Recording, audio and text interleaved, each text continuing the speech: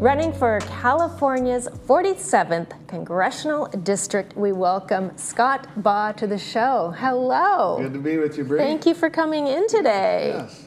Lovely to have you. Scott, tell us a little bit about yourself.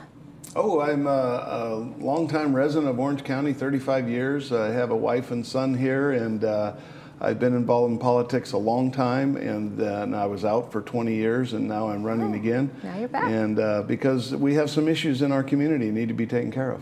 Of course, yeah. What can you give us just a general idea of what those issues are that come to mind? When we walk precincts, there's generally three issues that the voters bring up to us: the increasing crime in our neighborhoods, the open border, and the concern about the fentanyl coming across the border and sex trafficking. That's a huge concern, isn't it? And then the terrorism, and that's also a concern because we've had a lot of gotaways get through here. And then inflation and the economy is another big issue. So generally, there's a lot of things that need to be ironed out. Yeah, exactly. But they're easy to fix, and you just take some political will. Like, we could fix the border real quick. I mean, we're a generous country. We've done it before. Yes, we've done it before. And so we allow a lot of legal immigration, and that's what we should do. But we should cut off the illegal immigration. Okay. So why are you running for office again? Well, because we have a situation in this country, if we don't turn it around, we're going to get in really deep trouble with these open borders and with our debt at $35 trillion and crime coming into all of our neighborhoods. You know, this used to be a very safe community. We had a murder at Fashion Island. We had a shooting I wasn't aware of that. Yeah, we had a shooting at South Coast Plaza, another shooting at Fashion Island. These are safe places in Orange County that were the safest place in the world.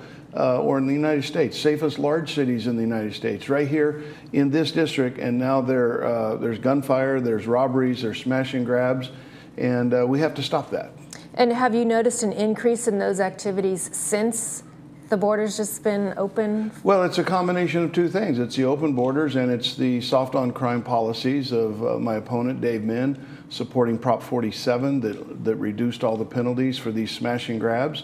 And so when you give a green light to the criminals to say, it's okay to do this, we're not really going to prosecute it, they just do more of it. And that's what we see. And then they get more aggressive with it. And that's why we're starting to see shootings along with it. I understand. Wow. So how would California's 47th Congressional District benefit from your successful election? Well, we're going to make sure we secure the border. We're going to stop the flow of fentanyl that's killing our kids. You know, we have over 100,000 deaths a year from drug overdoses led by fentanyl poisoning. My brother died from fentanyl, and so this is a serious matter that's tearing hundreds of thousands of families apart. So we need to secure the border, first of all. We need to toughen our enforcement of our criminal statutes, and we need to get our debt under control.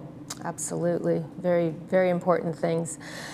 So any last thoughts before we let you go?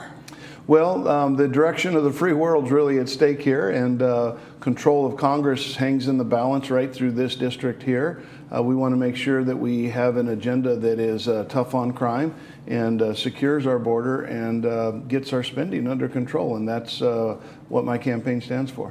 Absolutely. Okay, well, we wish you the best of luck in your campaign. Thank you so much for joining us today, Scott. Thank you. Really Good appreciate to be you coming in. Okay, bye-bye. You're watching This Day on Village Television. We'll be right back.